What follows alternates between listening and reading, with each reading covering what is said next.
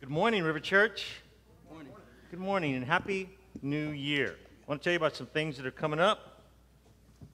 First of all, with this new year, some of our Bible studies, or all of our Bible studies and gospel communities are going to be launching again, starting. Some of them didn't take a break, and some of them did take breaks. So if you want to, but are not yet in a gospel community, which is what we call our small groups around here, or if you want to be in a men's Bible study, a ladies' Bible study, they all have different schedules, but the step one is if you would just put that on your contact, or put that on your connection card. That's what we call these, right? Connection card. Put that on your connection card and turn it in. Put it in the offering basket as it goes by later on this morning. And Pastor Billy or I will get you connected to a group. If you know what group, maybe you've heard about a group, maybe there's a group meeting in your part of town and you already know what the group is, you just want to get in, then put that on there. Or if you don't know, you just want to be in a group, be connected, then put that on the card and turn it in.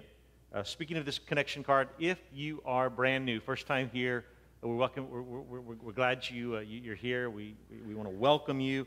And one of the ways we want to do that is my wife Lydia and I would like to meet you after the service. So if you would fill out the connection card, but don't turn it in, wait and meet Lydia and me at that table back there after the service. And we got a little gift for you. Want to get to know you, hear your name, and hear a little bit about your story.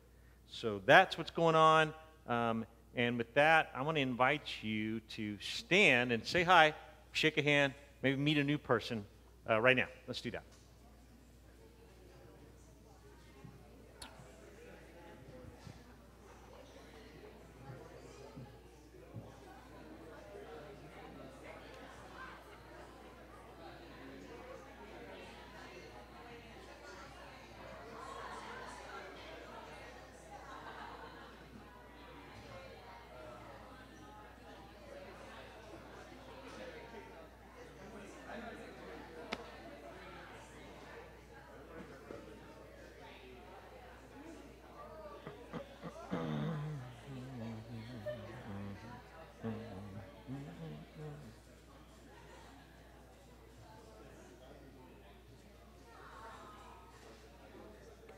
All right, again, welcome. Glad you're here.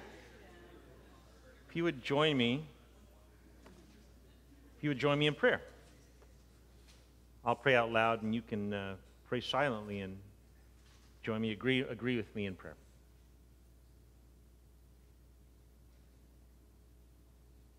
God, there's a newness and a freshness to the day that we long for, that we crave. We want newness and freshness, a new start, a new beginning, a clean slate. We want all that, and we believe that is what you offer. And so we're in the right place on this sunny January 1st of 2023. We're in the right place. So would you come and move among us today? Would you speak deeply into our hearts? We don't even know what we need, but we trust that you know exactly what we need. So would you speak into our hearts? Would you conform our will to yours? And would you increase our affection for you? I just have a sense that today's the beginning of a really good year for us. And so we lean into you for that, God. We pray this in Christ's name. Amen. So today is obviously the first day of a new year. Today is the day in which we return now to our study of the Gospel of Matthew. We've been celebrating Christmas for a number of weeks now, so now we can go back to regularly scheduled programming, but I mean that in the best sense of the word. And so I want to just remind you, just ever so briefly, because we've slept a few times since we studied the book of Matthew, I want to remind you ever so briefly what the main theme and the main idea is here. The main theme, the main idea is that Jesus quickly in the book of Matthew gets to his his teaching, what he wants us to understand is that there is a kingdom. He calls it the kingdom of heaven, this realm, this realm in which we can reside. It's not just a place. In fact, right now in 2023, it's not primarily a place, the kingdom of heaven. It's primarily this condition, this relationship that we have with the Lord. There is the kingdom of heaven, and then there is the kingdom of the world. And these are two very real kingdoms. And every one of us in this room today, just like in Jesus' day, every one of us in this room, we live in one kingdom or the other. You're either residing in the kingdom of heaven, or you continue to reside in the kingdom of the world. And that's okay. I'm not judging you. I just want to compel you to believe that the kingdom of heaven is a way better place to reside. And so in this kingdom of heaven, Jesus repeatedly gives us these upside down sort of teachings. The ethic of Jesus is upside down in comparison to the kingdom of the world. It makes no sense. Now, probably those of us that follow Jesus would say, actually, it's the right way to live. It's maybe the right side up. But compared to like the normal way of the world, Jesus' kingdom is upside down, where he says like the first will be last. So those of us that are always racing to be the first in line, Jesus is in the kingdom of heaven ultimately and for eternity will be last. And Jesus makes upside down statements like don't just tolerate your enemies. Certainly don't persecute your enemies. Actually love your enemies. And that's, again, upside down when we look at it through the filter, the lens of the world. And Jesus makes statements like, blessed are the poor in spirit, like the humble, those who don't think too highly of themselves. Blessed are the poor in spirit, for theirs is the kingdom of heaven. And so, I've preached 9 weeks out of the Gospel of Matthew already, so I'm not going to re-preach every ethic that Jesus introduces, but it's just this radically different kingdom, a kingdom in which power and prestige are not seen in the same light. So God has a different perspective on power and prestige and success. It's the upside down kingdom of heaven. So we've been talking about that for the last 9 weeks, and I've been compelling you, and I've been compelling myself internally to wrestle with which kingdom do I reside in? And the beauty of days like January 1st, and really any day, but symbolically January 1st, the beauty of it is the Lord offers to us a fresh start, a new beginning. Guilt and regret, that's backward thinking. That's from Satan. But conviction regarding the future, that's from the Lord. And so the Lord, He draws us in, He compels us today, He convicts us in the most beautiful sense of the word that today can be a new beginning. Today can be a fresh start.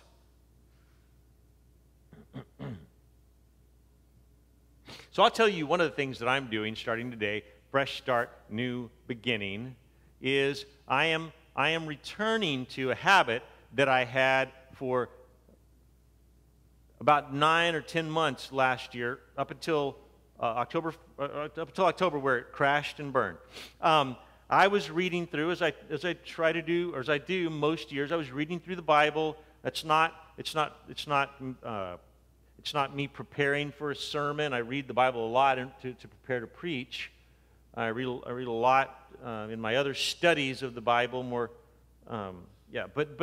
But then I also simply read through the Bible. And so last year I was doing that, and about October, some things happened in my life. There were some stresses and there were distractions, and I just decided, and I didn't feel guilty about it, I decided I'm going to end it for the year, made it through a good part of the Bible. I'm going to end this daily reading, and I'm going to pick it up in January 1st. So today's January 1st.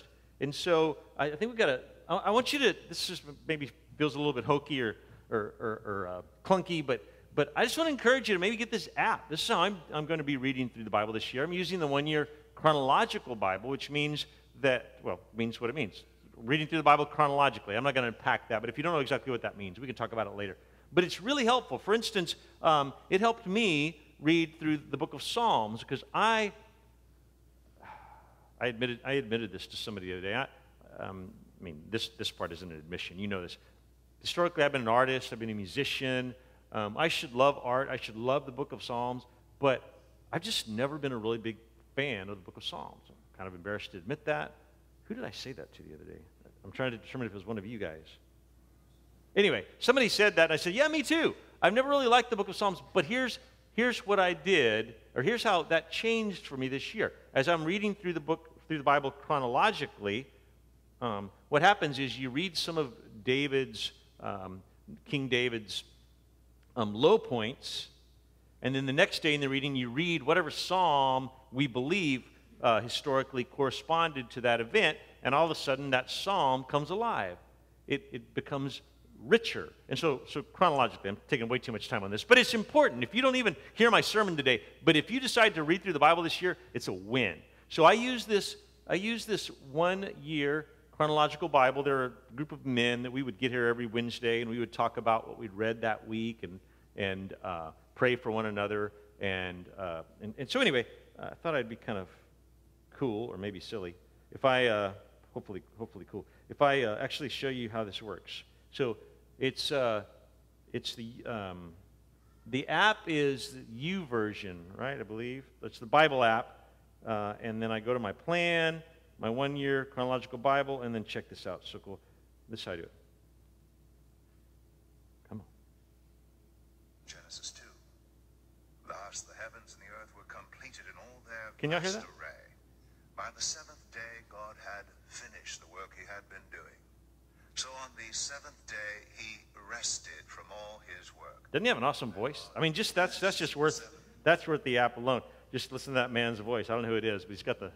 I wish I had a voice like that. Anyway, so what I did last year, it's the first year that I switched over to an app. I'd always read through the Bible, you know, the paper version, and that's great. It's great. But last year when I switched over to the app, what I would do is I had it on my screen and I would listen to it, and that also just really enriched my reading. So I thought I'd do this.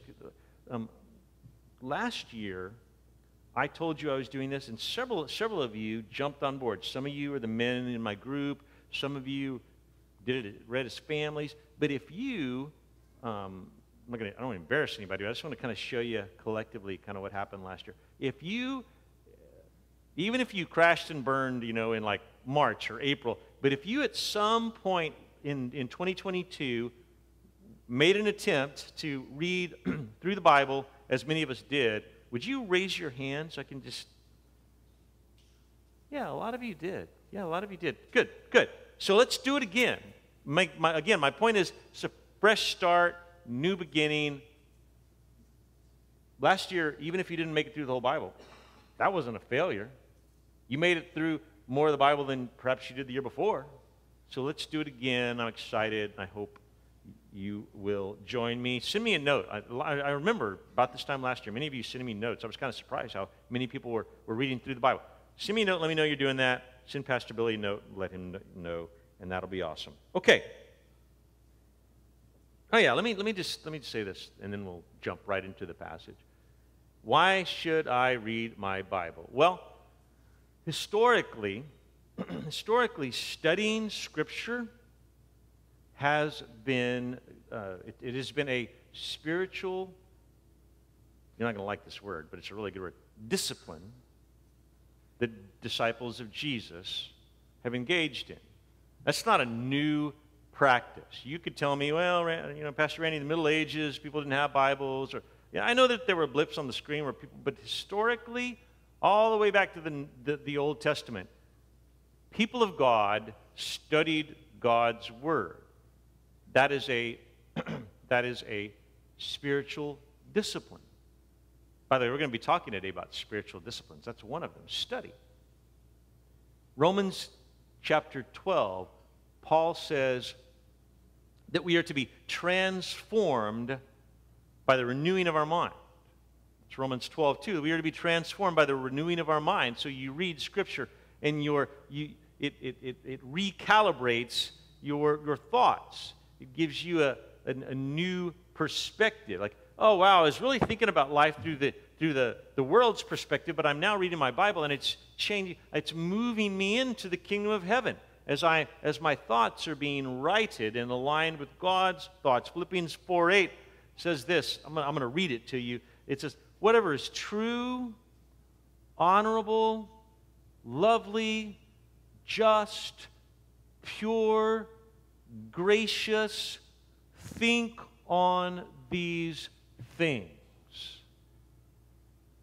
There's so much in your phone or in the podcasts that I choose to listen to, or the cable news channel that you have going when you're cooking in the evening. There's so much that we feed ourselves that there is not true, honorable, lovely, just, pure, gracious.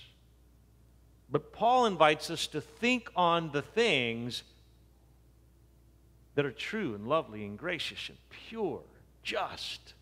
And how might we do that? By taking a daily dose of God's Word into our lives. So I encourage you to do that. I really do. Scripture reading, study, one spiritual discipline.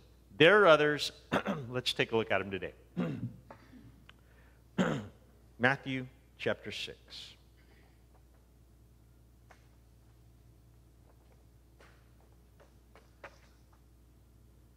Jesus introduces three spiritual disciplines. He's going to do them in a way in which he cautions us against some negative habits, but don't let that distract you from the fact that Jesus is also telling us how we might practice these disciplines rightly. Let's jump right in. Jesus says this, "Be careful not to practice your righteousness in front of others, to be seen by them." Now you might say right now, "Well, Pastor Randy, why'd you have us raise our hand and tell one another that we read our Bible?" Because Jesus said, "Don't do that. Like, don't admit that. Don't practice your righteousness in front of others to be seen by them." I'll explain what I think Jesus is and isn't saying there in just a minute, because we all struggle with that. Should I let people know? Should I not? Be careful not to practice the righteousness in front of others to be seen by them. If you do, you will have no reward from your Father in heaven. All right, now he's going to talk about three practices. Three. There are others, but he's talking about three of them today. The first one is giving. So when you give to the needy, historically that would be called almsgiving. When you give to the needy, do not announce it with trumpets as the hypocrites do in the synagogues and on the streets to be honored by others. Truly I tell you, they have received their reward in full. What an interesting statement. Verse 3, "But when you give to the needy, do not let your left hand know what your right hand is doing, so that your giving may be in secret. Then your Father, who sees what is done in secret, will reward you." Verse 5, "And when you pray," it's another spiritual discipline, giving, now praying. "When you pray, do not be like the hypocrites, for they love to pray standing in the synagogues and on the street corners to be seen by others. Truly I tell you," again, this curious phrase, "truly I tell you, they have received their reward in full." Verse 6, "But when you pray, go into your room, close the door, pray to your Father who is unseen. Then your Father, who sees what is done in secret, will reward you. And when you pray, do not keep on babbling like pagans, for they think they will be heard because of their many words. Do not be like them, for your Father knows what you need before you ask Him." And then I'm intentionally skipping the next 5 or 6 verses, he goes into the Lord's Prayer. I'm skipping it because we are going to deal with that next week. That's not the point of today's sermon. He talks about giving in secret. He talks about praying in secret. And then, sort of parenthetically, he gives us an example of how to pray. We'll hit that next week. Let's skip all the way down to verse 16, and he speaks of the third spiritual discipline that we're going to talk about today. Verse 16. When you fast, do not look somber, that's sad, somber as the hypocrites do, for they disfigure their faces to show others they are fasting. By the way, do you know, most of you do, maybe some of you don't know what fasting is. Fasting is when you stop eating for a season, maybe a day or two, or maybe for a few people even more than a day or two. You don't eat for a season that you might focus your time and your hunger and your thoughts, not on the internet, but on God. It's historically a spiritual discipline. When you fast, do not look somber as the hypocrites do, for they disfigure their faces to show others that they are fasting. And then, in this poetical device, or Jesus says, truly I tell you, again, they have received their reward in full. Verse 17, and we're almost done here. But when you fast, put oil on your head, wash your face, so that it will not be obvious to others that you are fasting, but only to your Father who is unseen, and your Father who sees what is done in secret will reward you. The word of the Lord, for which I give thanks.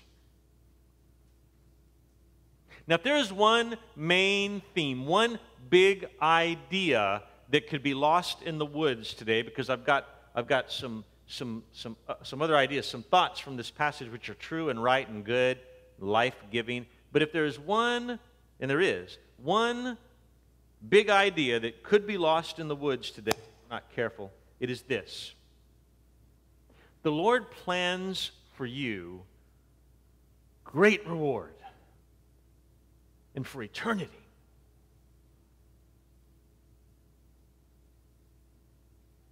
And if you're an accountant, if you're a financial dude, if you just love numbers, I really enjoy numbers because they don't lie. Like they're honest and they're always the same. You know, if you love numbers, if you're an accountant, what you should love is the fact that God today says, look, don't settle for an immediate payout.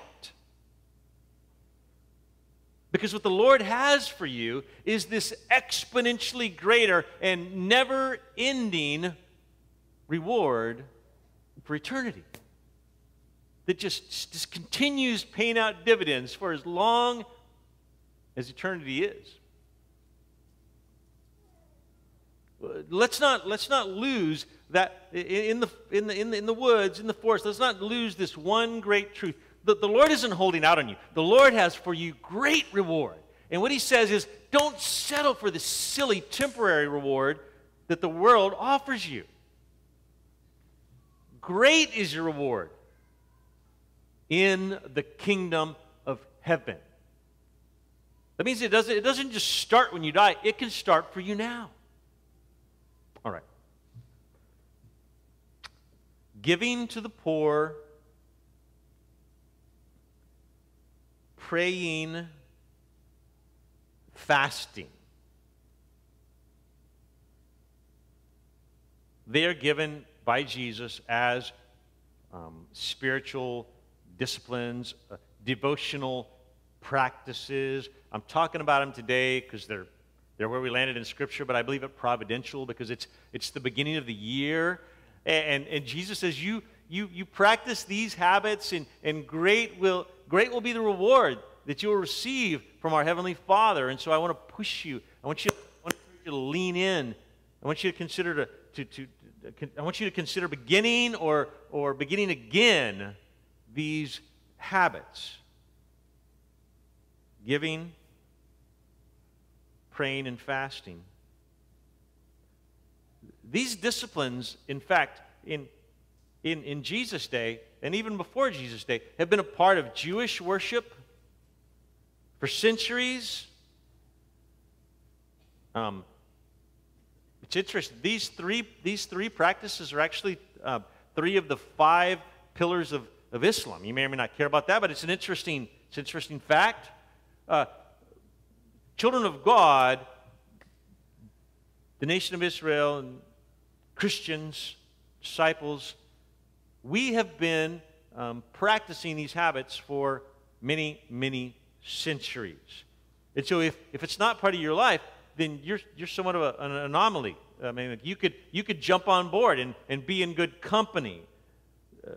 Jesus is not seeking to end these practices. That's my point. Even though he speaks negatively about how you might engage in these habits, he is not seeking to end them or to discourage you from them. Quite the opposite. These disciplines were a part of Jesus' life. These disciplines were a part of Jesus' disciples' life. Discipline is a part of being a disciple, right? I mean, you hear the similarity in the words. So this new attitude that Jesus introduces, it's not discouraging, but rather what he's doing is the focus is on avoiding ostentation, which means showing off. And that's in keeping with the Beatitudes that we've already studied, that Jesus' teaching already, right? It's very much in keeping with Jesus' other teachings. Like, I avoid ostentation, avoid showing off. Be humble in your practice.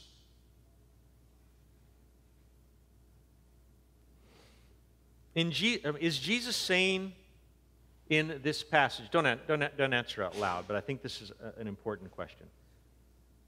You're probably already asking it yourself. Is Jesus saying that our devotional life, our spiritual disciplines, should not be public? Don't answer out loud. Wrestle with that for a moment yourself. And I'm going to say, as your pastor, I don't think that's exactly what he's saying. I mean, to some degree it is, right? Like, don't show off. Don't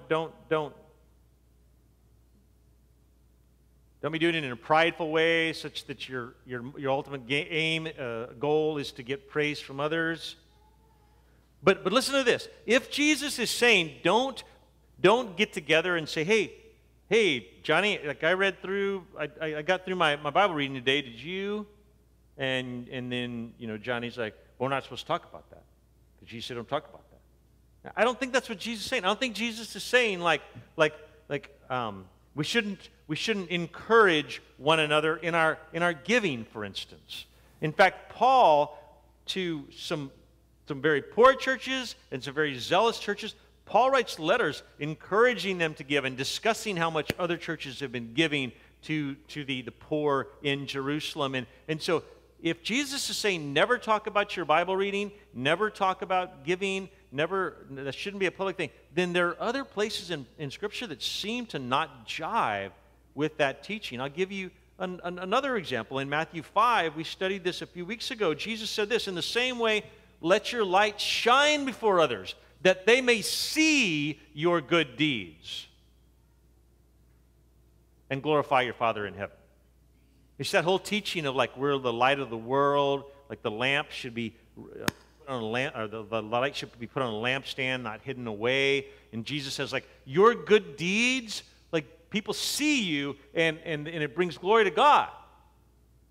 So it's not exactly, I don't think, correct to say that Jesus is saying that at every turn our spiritual disciplines should be completely private and not discussed. I don't think that's what he's saying. I do think that he is saying or condemning the prideful arrogant, boastful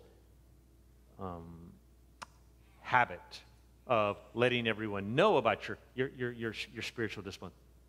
All right, let's jump in. I think I got five quick thoughts here. Number one is this.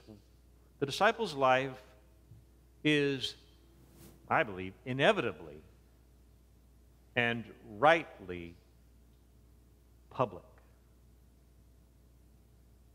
I think Jesus makes it clear that we would do well. We would do well with the right heart attitude. We would do well to allow other people, unbelievers in our lives, to peer into our lives and say, like, wow, so like the Cawfields, they're all in when it comes to Jesus. Like their lifestyle, how they spend their money, how they spend their time, how they spend their evenings reading the Bible instead of bowling or whatever. Nothing against bowling. Not that anybody does that anymore, but Jesus is strongly encourages us to allow our lives as Christ followers to be seen by others. But that does not entitle us to show off. There's a difference between striving for devotion and other people see you in your striving, and on the other hand, working for a reputation. There's a difference between striving for devotion and other people see it and striving to build your own reputation. There's a difference in motive. We know that. One is I want to know Jesus better, and the other motive is I want people to know me better. So there's a difference in motivation, but get this, there's also a difference in result. There is also a difference in result. The result of one is that it brings glory to God, and the result of the other is that it brings glory to oneself. It's the second idea I have, that there is a difference in, there are two different types of reward in life. We kind of already talked about that with the summary of the kingdom of heaven earlier. That Jesus calls us to strive for the reward that the Lord has for us. One of the results is the reward that God promises, but in the other case, there's still a reward. The reward is what you want, what you get, and that is attention. The attention of other human beings. And Jesus says clearly, I pointed it out, I drew it out, he clearly says, that man has already received his reward, the praise of his peers. He got what he wanted. I think we have Matthew 5:12. Rejoice and be glad, because great is your reward in heaven. Or Jesus says, maybe the second best reward is no reward in heaven, but everybody thinks you're cool here on earth. Which is a sad second place, isn't it? Jesus says the show off, he gets what he wants. She gets what she deserves. The praise of others. But he or she misses out on the true reward, which comes from our Father in heaven. Third idea out of this passage is this. Giving in Jesus' day was an act of obedience, not merely a philanthropic option. It's kind of hard for me to say it that way, but I thought through this. I think it's worth saying. I think it's necessary because it's the best thing that I can say to you. Historically, throughout time, throughout the Old Testament temple, synagogue, all the way through the New Testament, all the way through the impoverished Macedonians and the impoverished church in Jerusalem, all the way through to 21st century Christianity, giving has always been an act of obedience. Not an option that maybe in 2023 you can afford, or maybe one day you can be more philanthropic, you can give and it'll feel good, but right now it's not an option. I mean, That is your choice. But in Jesus' teaching, in the teachings of the Apostle Paul, it has never been like this option that maybe one day you'll get to. In fact, in Jesus' day, at this stage, when these events are playing out, at this stage in Judaism, giving as a religious act was remarkably well organized. Everyone knew how much they ought to give, and they knew that there would be a certain percentage that would be given to take care of the poor in their community. There was a percentage that would be given that would be used to take care of the widows in their community. There was a percentage that would be given that would be to take care of the synagogue, or to take care of the priests in the temple, to take care of the religious activity, to keep the place up, to keep the place looking good, that God's glory might shine from the temple. So there was nothing nebulous. Jesus doesn't unpack it in great detail because he doesn't need to. He's speaking to a Jewish audience, and they know all the details. They know how remarkably well organized the system of giving was in that day. Jesus doesn't have to say, oh, you ought to give. It's a good idea. It's not an option. No, they're already, they know that. He is simply saying, what is your heart attitude when you're giving? The assumption that Jesus makes is that they are giving. He's just dealing with the heart attitude. Jesus expects his disciples to give generously, but not conspicuously.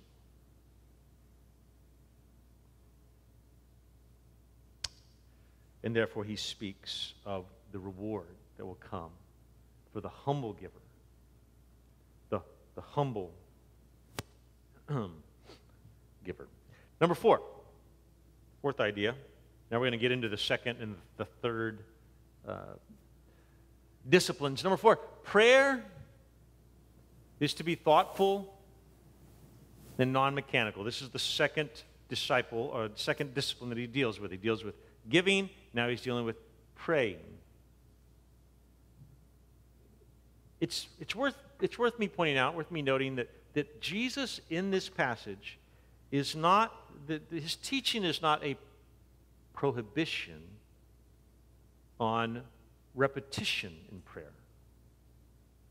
What he's prohibiting, what he's speaking against is mindless repetition.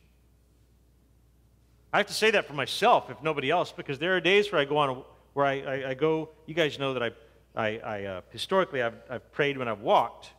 I haven't done that as much. I've prayed, but I haven't walked and prayed so much in the last few months. But when life really gets tough, when I'm really beside myself, when I really have like the things that really weigh me down, then you can come out in Bayview and you'll see me walking, because that's when I go on these walks and I pray. And boy, if repetition is prohibited by Jesus, then I'm breaking the rules, because there are days where I don't even know what I'm praying. It's just help me, Holy Spirit. Pray for me, Holy Spirit. And sometimes, some days, it's just groaning that's coming out. And it's awfully repetitious. Because when we don't know what we need to pray for, the Holy Spirit prays for us in our groaning. And Jesus isn't prohibiting repetition in prayer.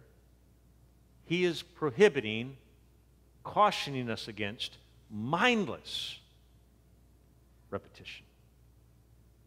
I don't believe that Jesus is even prohibiting set forms of prayers. I mean, he taught us how to pray, right? Next week we're talking about the Lord's Prayer.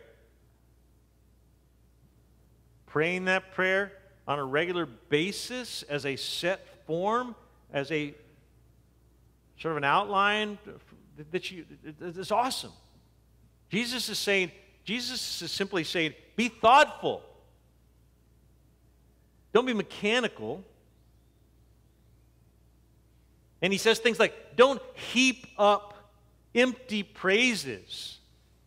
Don't babble on while your mind is, at Starbucks, but your mouth's still droning on.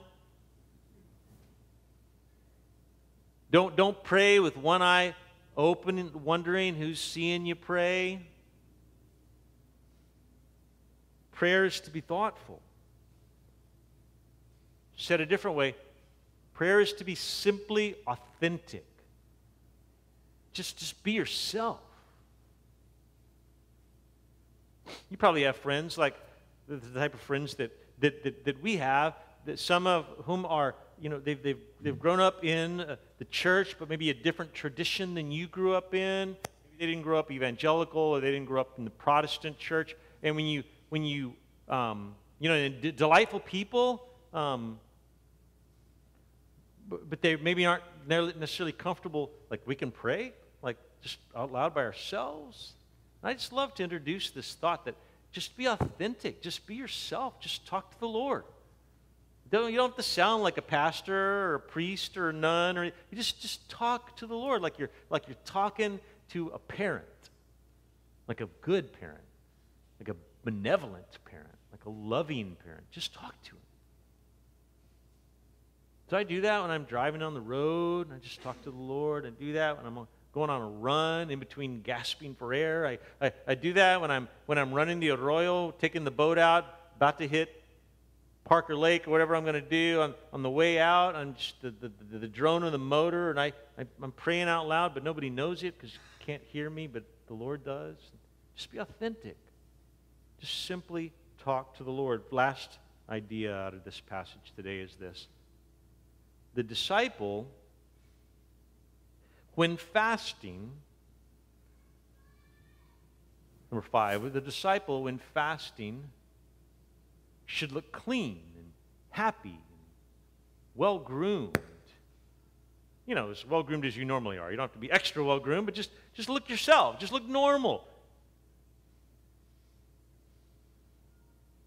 The Pharisees, the religious people, who were often pointed out by Jesus as pretty hypocritical. The Pharisees in that day, and I don't think they all were, but Jesus, he makes a point of saying that these, generally speaking, they're hypocritical. And in Jesus' day, the Pharisees, according to history, they may have fasted, probably fasted up to twice a week. That would have been like normal for them. So maybe like on a Monday and a Wednesday, they go the whole day without eating. That they might study, that they might pray, they might meditate. The problem wasn't that they were fasting. The problem, from Jesus' teaching, was that they were making sure others knew it. They're looking all distraught, sucking their cheeks in so it looked like they'd been fasting so much that they'd lost weight. Tightening their belt, whatever. They wanted people to know that they're fasting. Let's be honest. Every one of us has thought at times about, man, I've done so much for the Lord this year. I wonder if anybody's noticed. And Jesus cautions us. He says, that's not the best thing for you, because you're going to get a lesser reward. You're going to get the praise of humans. Jesus says there's a much greater reward for you to strive after. Jesus says when you fast, and I don't know that many of us this room really have made that a part of our lives, but this year we're gonna go a little harder after that discipline as a church. Jesus, when you fast, keep it to yourself. Your aim isn't to impress others, but your aim is to know your Heavenly Father better. Yes, to please Him. We could say it that way, but I think even if we drill down even deeper than that, yes, pleasing Him, but getting to know your Heavenly Father in an intimate, supernatural sort of way. So we're going to be talking about more. There are other disciplines. We'll be talking about more about them over the next few weeks. But here's how I want to land this plane. I want to give you some tips for practicing devotion in the new year. It's January 1st. Maybe you say, like, I want to do some of that. I want to get that Bible app. I want to start praying on a regular basis. Here 4 ideas, and we're going to pray, and we're going to run figuratively, spiritually, to the table of communion and celebrate Jesus. Tips for practicing devotion in the new year. Number 1, make a thoughtful plan for giving this year, and then follow through with it. Lydia and I have found that when we give to the church, give to River Church, when we give first and according to a plan, that really, really leads to success. When we give after we've, made the house payment and had tacos next door and all that just weird how money runs out. Now, I'm not haranguing you or harassing you about giving, but Jesus compels us with the assumption that you are going to give. He compels us to give with the right attitude. And so to make a thoughtful plan this year and then follow through with it. Number 2, take your prayer life to a deeper level this year. That sounds kind of trite, but what I mean is, if you have only been praying at church, then try something a little deeper. Go a little further this year. Go home. It seems like always this time of year I tell you to go home and make a cup of tea. Go home and make a cup of tea and sit down this afternoon and simply pray. Authentically talk to the Lord. Take your prayer life to a deeper level this year. And then the Lord will tell you how to do that. Maybe you take some notes, write something down. Number 3, choose a day in January. And I say that because if you keep waiting, the whole year may pass and you may not even fast. Choose a day in January and try some fasting. I'm going to do that in January. If you need some tips or if you need some encouragement, let Pastor Billy know. Let me know. Maybe you've tried it in the past and it's been a while. Give it another try. Last practical idea would be read a book about spiritual disciplines. And I have the book for you. I think we have a photo of it. If you're old like me or you're older, you may have read this book in the 70s or the 80s. This is a book that has staying power. This is a book that's been around for a long time. It's called The Celebration of Discipline. And it deals with spiritual disciplines that to some degree have been lost in the American church, in the church in the United States. It deals with prayer, fasting, study, simplicity and solitude, meditation, which has historically been a part of the church, the Christian church. So anyway, I encourage you to, if you're wondering this year, how can I go a little deeper in these spiritual disciplines? Richard Foster wrote a book in the 70s, and it is worth your time. I've been rereading it yesterday. I just read a good portion of it just yesterday. So those are my thoughts. Here's what I'm here's what I am praying for you this year, and let this be a blessing over you, and then we'll go to the table of communion. My prayer for you, much like I prayed for you Christmas Eve, is that this for you will be a breakout year. That this for you will be your best year yet. That this will be the year in which you will begin seeing yourself through the lens through which your Heavenly Father sees you. That shame and regret, embarrassment, old reputations, that all that would fall away, and that you would now see yourself through the lens of Jesus Christ as a new creation in Him. Amen. Would you bow with me and let's pray together. God, we celebrate your goodness today.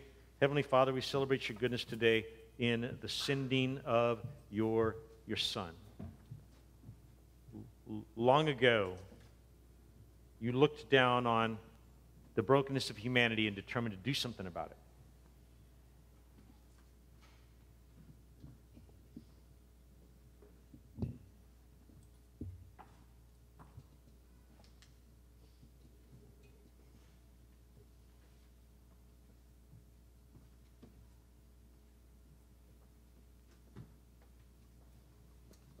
Long ago, you determined that you would enter into the brokenness of humanity and you would do something about it. And you determined, Heavenly Father, to clear the highest hurdle that's ever been cleared, and that is you determined to send your Son as the sacrificial lamb for the sins of the world. And we celebrate you, Heavenly Father. Jesus, our Messiah, our Savior, our Lord, we celebrate you today. In your obedience to the Father, you didn't consider heaven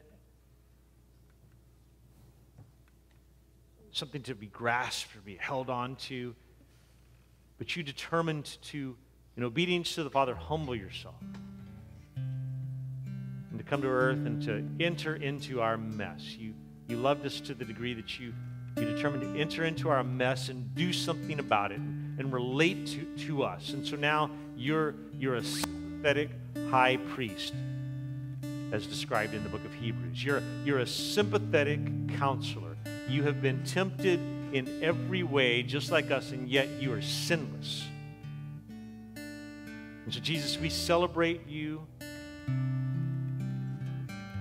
As the Apostle Paul said, you humbled yourself to the point of death, the sacrificial lamb. And now what we know is that every knee will one day bow and every tongue will one day confess that you, Jesus Christ, are Lord. We celebrate you, Jesus. And Holy Spirit, we welcome you here today. Of course, you're welcome. You go where you please, but you're welcome here today. That we don't want to miss you. We want to experience you. Would you move among us in a mysterious and supernatural and beautifully healing way? Holy Spirit, would you move among us? We pray for the Father, the Son, and the Holy Spirit.